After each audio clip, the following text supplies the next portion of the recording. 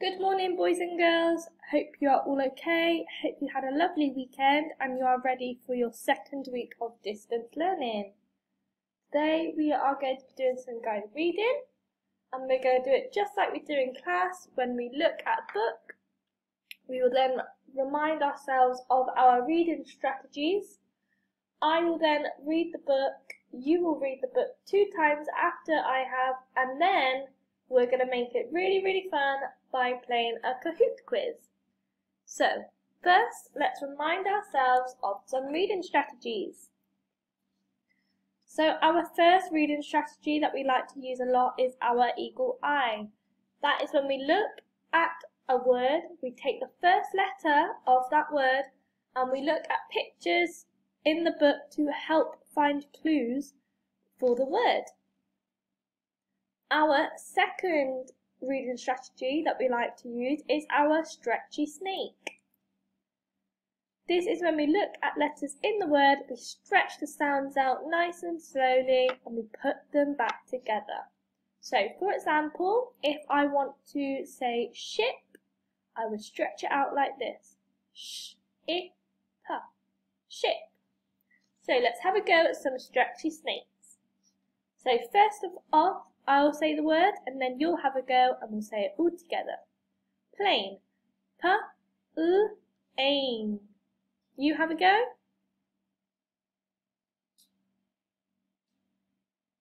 Good job. Fantastic. Let's say it once more all together. Plane. P-L-A-N. Fantastic job. Let's have a go at one more. Passenger. P-A-S-N-G-E-R. Passenger. You have a go for me?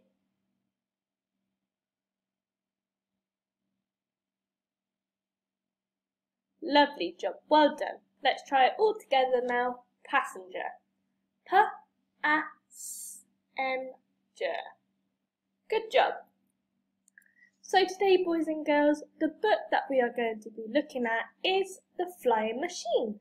Let's have a read. Girls, this is our book, The Flying Machine. It is accessible to you on Oxford Owl. I put up a video explaining how your parents can access Oxford Owl. So they should be able to access this for you, and it was put on Class Dojo on Thursday the 26th of March. Let's have a read. So, The Flying Machine. Nadim was at the airport with his mum and dad. They had been to America for a holiday. Now it was time to fly home. Nadim's dad was nervous. I don't like flying, he said. I hate taking off. I don't hate it, said Nadim. I love it. On the flight there was a surprise for Nadim. The steward asked him if he wanted to see the controls. Nadim was excited. He had always wanted to see the flight deck of an aeroplane. Oh, brilliant, he said. Yes, please.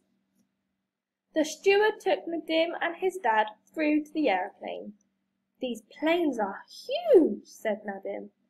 They hold about 400 people, said the steward. That's a lot of people in one plane, said Nadim. Nadim and his dad went on the flight deck. They met the captain. We're flying on autopilot, said the captain. The plane is flying by itself. Nadim looked at all the controls. I'd like to be a pilot, he said. It takes a long time to learn, said the captain. But what's to stop you? Don't let him take over the controls just yet, joked Nadim's dad. I am a nervous passenger. Oh, Dad, said Nadim. After Nadim got home, he went to play at Biff and Chip's house. Anina was already there. Nadim told everyone about his holiday. I went on the flight deck of the aeroplane, he said. I'd love to be a pilot, said Anina. Mum called Biff and Chip. They had to go downstairs to help wash up. We won't be long, said Chip. Anina picked up the magic key. Suddenly, it began to glow. It took Amina and Nadim on an adventure. The magic took Nadim and Amina back in time. It took them to a place in America. "Why has the magic key brought us here?" asked Amina. They heard the sound of an engine. The sound was coming out of a big cloud of dust. A man was driving towards them in a strange-looking car. "What on earth is it?" asked Nadim. "It looks like a really old car." "You can't stand there," called the man. "You'll be in the way of the flying machine." A strange-looking aeroplane was standing by a barn. Nadim and Amina had never seen anything like it. Another man was working on the aeroplane. The first man got out of the car and went over to him. Amina gasped. The two men looked alike. "They must be twins," she said to Nadim. "Hello," said the second man. "I'm Henry, and this is my twin brother Harold. How are you?" "Who are you?" "I'm Nadim. This is Amina," said Nadim. "You're not spying on us, are you?" asked Harold. "Why would we do that?" asked Amina. "We're just about to try out the flying machine," said Henry. "But it's a secret." "No one has ever made a flying machine before," said Harold. "We will be the first people to do it." "It's amazing," said Nadim. "We've not seen an aeroplane like this before." The twins laughed. "A hairy plane?" said Harold. "That's a good name for it, a hairy plane." "But it will never fly," said Amina. "Of course it will," said Henry. Harold sat in the flying machine. "I'm ready," he shouted. Henry started the engine. The propeller began to turn. It spun faster and faster, but the flying machine didn't move. "I told you so," said Amina. "It's the propeller," said Amina.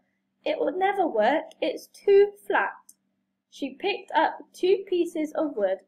"It needs to be like this," she said. "It acts like a screw to pull the plane through the air." "Well, we could try it," said Henry.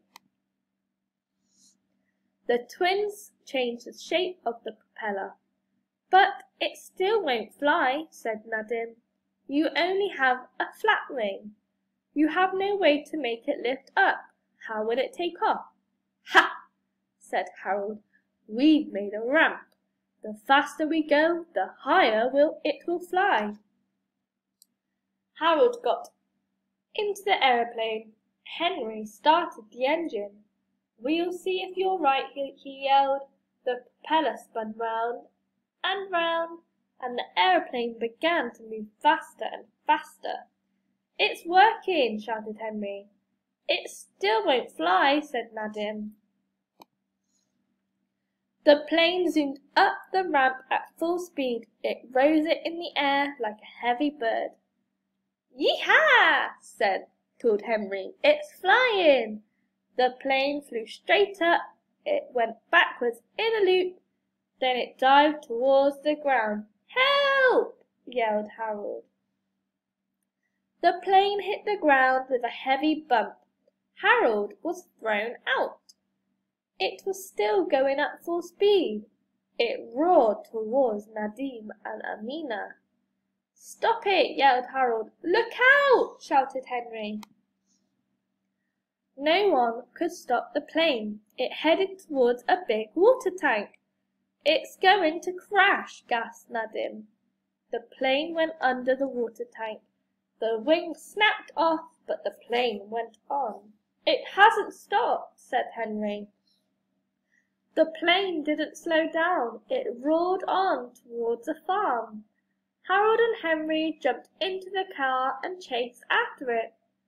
"One thing's for sure," said Nadim to Amina. "Your propellers worked well." Henry and Harold's mother and father lived on the farm. Their mother had just done the washing. She was hanging it out to dry. Their father was watering his prize melons and pumpkins. Henry and Harold followed. Nadim and Amina chased after them. "Ah, heck!" said Harold. "Why won't it stop?" "Oh my!" said Henry. "It's heading for the farm." "Oh dear," said Amina. "I don't like the look of this."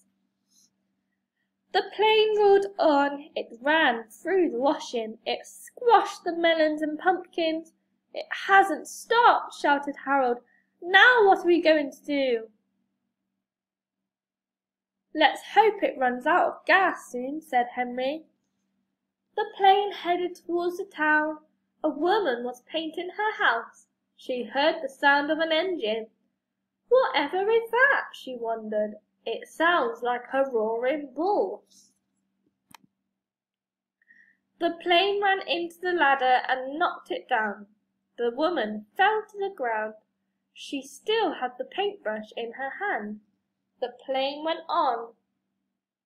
"What the heck was that?" gasped the woman. At last the plane stopped in the middle of the town. It had crashed into a statue. People ran to see what all the noise was about. Henry and Harold stopped the car. They both jumped out. "This doesn't look good," said Harold. Nadim and Amina ran to see where the plane had stopped. Nadim spoke to Harold and Henry. "You see," he said, "the propellers worked. Now you need to make flaps and a rudder." Suddenly there was a noise. It sounded like an engine. It came from up in the sky. Everyone looked up. An aeroplane was flying over the town.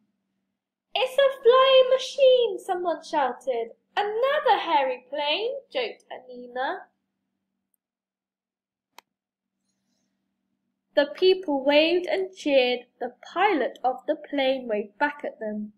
"I know who that is," called a man. "It's Wilbur Wright. He and his brother are the first men to fly." "Well, I'll be darned," said Henry. "So we aren't the first men to fly after all," said Henry. "The Wright brothers have beaten us to it." "Never mind," said Harold. "I have an idea for a boat that goes under water." The magic key began to glow. It was time for Nadim and Amina to go. "Sorry we were such a long time," said Biff. "There was a lot of washing up to do."